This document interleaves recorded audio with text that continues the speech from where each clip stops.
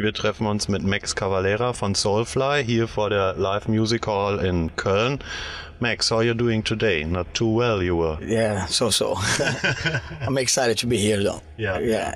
It's we did England and a couple shows in two in Holland, one in France, and now a full German tour, and it's been very good. Maybe Soulfly's best tour. One of the best tours is this one. So I can hardly think of another band like Soulfly that tours so heavily. I mean, you've been to a lot of different countries so far, right? Yeah, we've seen some wild stuff. Yeah. I mean, you have any good stories about that, or what were the favorite countries you visited? Well, depends. Sometimes the show, I have a favorite show, doesn't really match the favorite place, you know? We are talking about places then. I think for me, the most exciting, Soulfly last year Russian tour was very cool. It was wild. We went to Ukraine and Kiev and inside Russia, like parts that are going towards Eastern, you know, going towards Korea and stuff. Yeah. I never knew you have fans in those places, and it was great. And you know, we're the only band as heavy as that. The last band they had as like that was like Deep Purple. Yeah. So the fans were really amazing, you know. When they were offering you the tour over there, weren't you a little bit scared to go there in the first place, organization-wise? You always have a little bit, but not me. You know, like I think it's exciting. Yeah. You know, I'm used to now. You know, 20 years of surprises on the road, kidnapped in Jamaica, you know, getting held up in Belarus, and that train you pretty good. Yeah. So when those things come, you're not so freaked out. You know, you just kind of go, all right, we'll manage. We'll manage before we'll do it again, you know. You once told me that Gloria might write a book about all these traveling you did. Is that true? So. Is it still in the making, or? I hope so. I hope she, because it's amazing stuff. Yeah.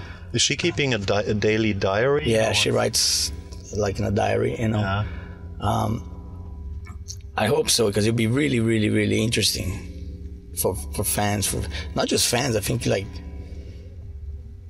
you're somebody from your family can read that book and probably go, holy shit, I didn't know it was like this to be in a band. It's like completely different experience, you know, the other things we see. So hopefully they'll do that. Should do something like that.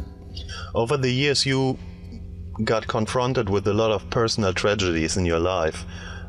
What helped you to survive? Music is a great big thing on it. Yeah. You know, I say, you know, in a way, music can not fix everything, but if it does help a lot. Without music, I'll be pretty lost, you know, or probably go the wrong way, you know. Like negative into the negative stuff. So music is been like family too, you know, friends. But music is the one, like, which I can actually really easier deal with those stuff, especially tragedy. So I write songs that thrill pain and stay strong. They're really, for me, they're really important songs. They're hard to make, but once they're made, they mean a lot, you know, to have them, you know. I got one last question. I mean, during the last weeks, there were some rumors flying around that there might be a small possibility of you reuniting with the old band. Do you want to comment on this, or what's your opinion on the whole story? I heard a lot of rumors too, probably as much as you. Nothing really concrete came, you know, to me really, you know, but I kind of approached that a little bit like,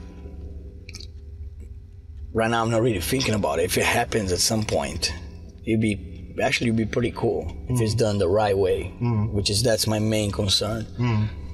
Done the proper way.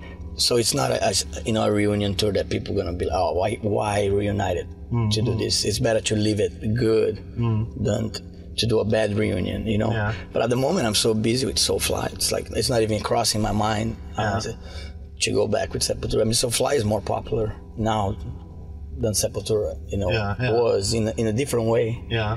You know, so, but I also understand the fans, the hardcore fans would like to see that. Just like last year I played with Sabbath, you know, we did the German shows. And it was just great to see Black Sabbath. There's something about it. So I'm sure that for people to see us as Sepultura, it'd be... Plus you guys are still young. Well, not that young. But younger than Travis. Yeah. Well, you know, so let's see. It's kind of like parachute. I never parachute. I would like to do it one day. But I'm not thinking about it right now. Okay.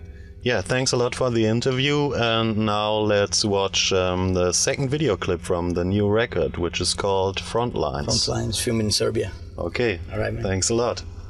Thanks for doing it. Thank you.